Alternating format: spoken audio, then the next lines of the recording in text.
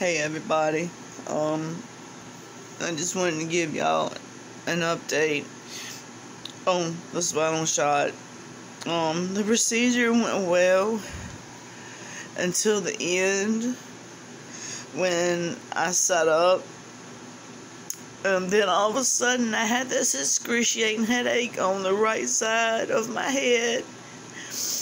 And it was hurting so bad. I've never had this happen before, and I've had I don't know how many. I've seen her for going on 3 years now, and I didn't have numbness in my legs or anything. I'm just really sore in my spine area, and then the headache is just excruciating.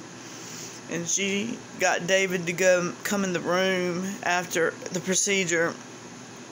And she told him that I need to rest for 48 hours and not do anything, and to drink plenty of water and make sure I have caffeine, and that I just need to rest. It's basically a spinal headache. I'm going to try to put it down in here into the description, so if anybody wants to see about it. I don't know, my head's just hurting so bad right now.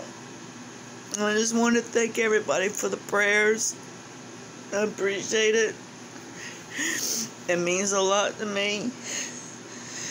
But I wanted to let everybody know, that I'm home, I'm okay.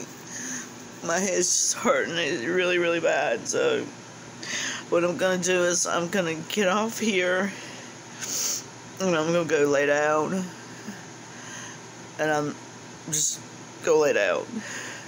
And then there were wrecks all over 95 on the way home.